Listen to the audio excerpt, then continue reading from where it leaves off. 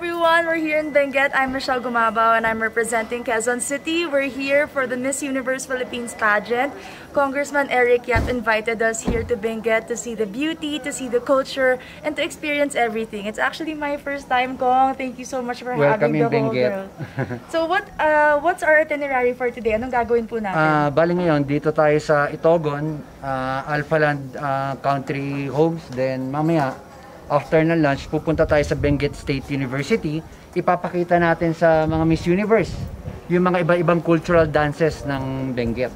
Meron kaming Ibaloy, meron kaming Kangkanai, and iba-iba pang tribes na mga dances nila. When it comes to products naman po, ano yung pinagmamalaki ng Benguet that we can share to everybody watching? Ito yung secret eh. Halos lahat ng tinitinda sa Baguio galing Benguet. Yung gulay, yung Benguet Baguio beans galing Benguet, tsaka yung coffee, strawberries. masarap din dito. Yes, nandito na yung coffee na sa Atok, sa Kibungan, sa Kapangan, maraming coffee dito. And then lalong-lalo na yung mga gulay and then yung strawberries, lahat galing Benguet. And you'll be even surprised, pati yung walis na nakalagay sa Baguio City, galing Benguet.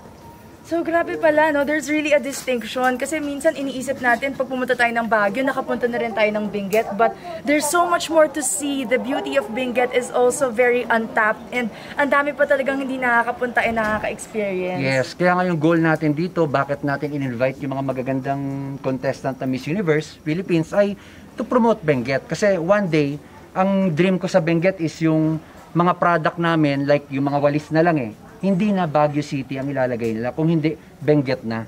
Kasi ngayon, hindi mabebenta pagka hindi Baguio City. So if we promote Benguet, dadating yung time na yung strawberry nakalagay na rin doon Benguet dahil sa Benguet talaga siya, tsaka yung mga walis. When it comes to safety protocols naman, Kong, how do you implement these safety protocols? Syempre, if we're gonna invite people to come and visit Benguet, we want to ensure na safe and healthy sila. Yes, sa ngayon may COVID, close kami for tourism. Kaya nga kung mapapansin, itong pageant na to, yung mga Miss Universe, walang tao na pwedeng manood, walang pwedeng makipag-picture-picture kasi hindi pa talaga kami open for tourism. Gusto namin, once na nag-open kami for tourism, yung safety protocols, nandun na talaga. And isa pa, masyadong malaki yung province namin, kaya ang daming tao. And then sa Baguio kasi ngayon, nag-open na sila, maliit lang kasi yung Baguio City eh. So kaya nila i-contain. Sa amin kasi malaki, so mahirap ma-contain. Kaya sa ngayon, sa tulong nyo ng Miss Universe Philippines, ma-promote ang Benguet. Then pag nag-open kami, mas maraming tao, mas maraming kababayan natin sa Pilipinas ang pupunta dito sa Benguet para makita iba't ibang atraksyon, iba't ibang ganda ng Benguet province. Thank you so much, Kong. Thank you for having all of us. We're here in Alphaland. This is only our first stop. So sana abangan nyo kung saan kami pupunta all throughout the day and yung mga ipopromote namin ng mga products and places.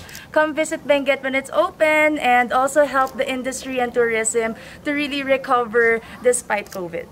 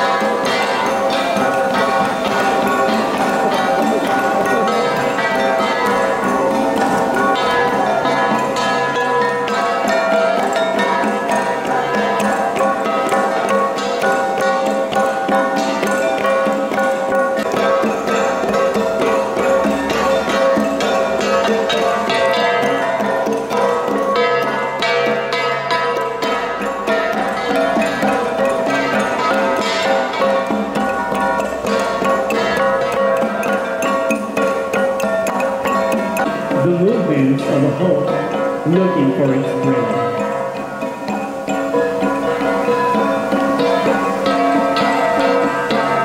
Once again, ladies and gentlemen, our BA is also interesting to know, ladies and gentlemen, that the early inhabitants of the province died for the bountiful harvest.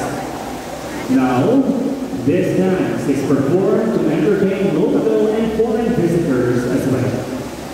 Literally translated as dancing until you get tired.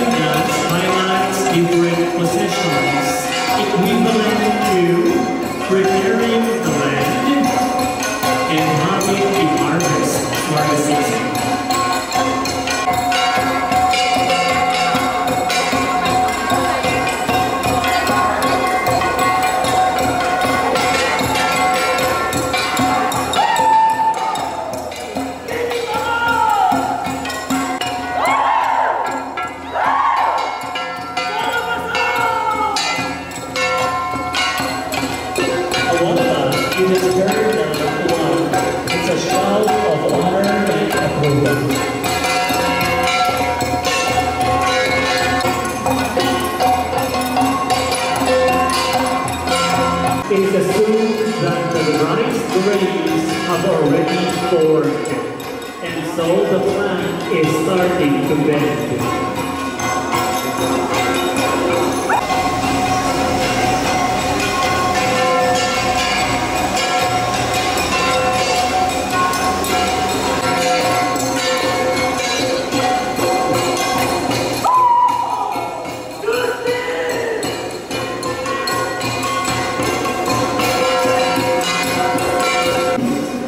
We are offering a service to the family and the community for survival.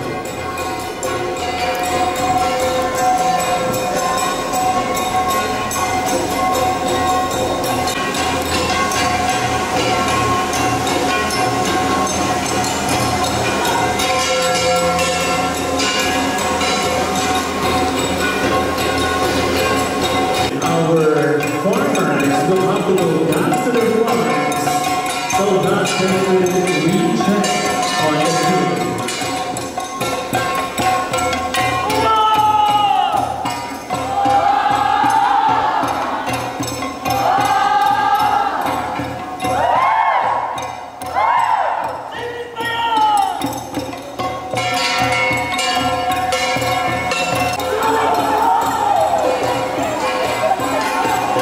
In between our performers, may we seek for assistance?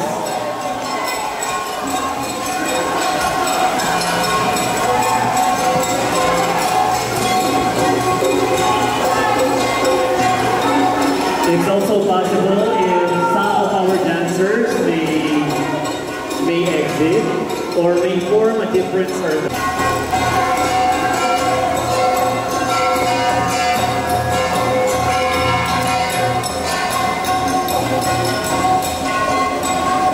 Again, ladies and gentlemen, this is dancing until you get tired. Yeah. However, an important element Yeah. of the Wave lang. get together is the participation Wave lang, wave of lang. those present in the celebration.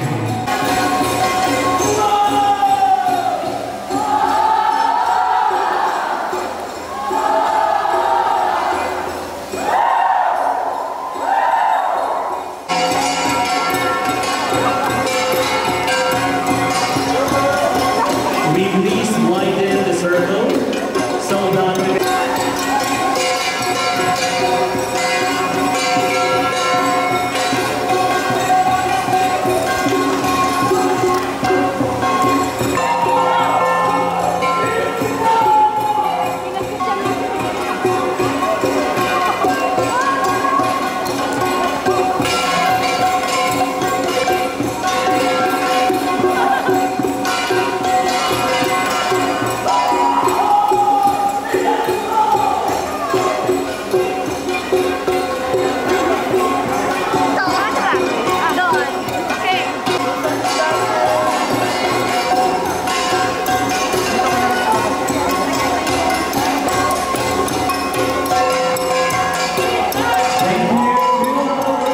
Bro, sabi mo, kita mo ako ah.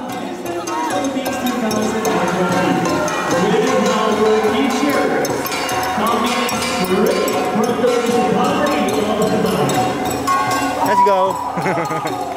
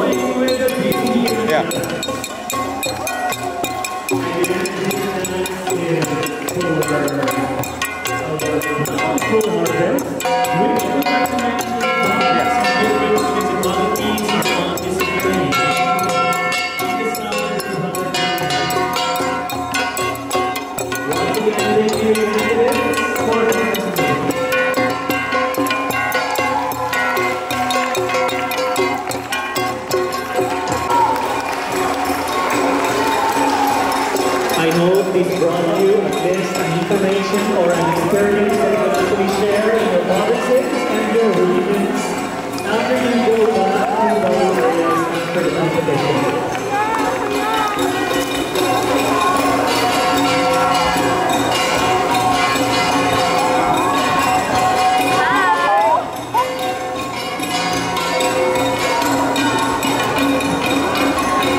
Kita ko bro?